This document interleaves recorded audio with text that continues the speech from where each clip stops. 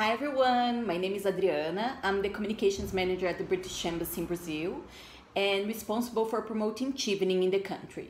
Hi everyone, my name is Daniel and I am a Chevening Officer here in Sao Paulo, Brazil. Chevening is one of the main tools we use for soft power here, and in general it is a hot topic as there are many Brazilians interested in studying abroad. But we do not promote only chevening scholarship. We use this opportunity to promote the whole education sector in the UK and any other relevant messages the UK in Brazil network has.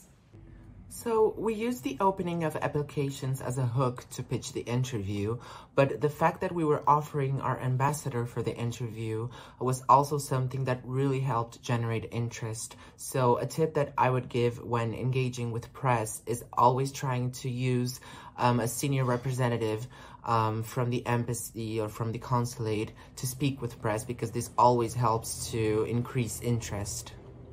We have approached the Estadão because it's the only main news outlet to have an entire session dedicated to exchange program, so we knew exactly to whom we wanted to pitch this interview.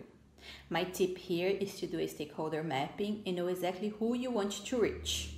So we believe this approach was successful because we were able to land not just one, but 2 interviews in one of Brazil's biggest and widest newspapers.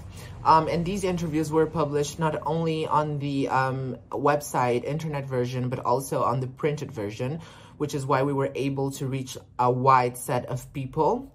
And we also think it was successful because we were able to include some key messages from UK priorities in Brazil, such as COP26, climate and education through the Skills for Prosperity program. So this was also very important in terms of setting a context of what the UK is working on in Brazil together with chevening.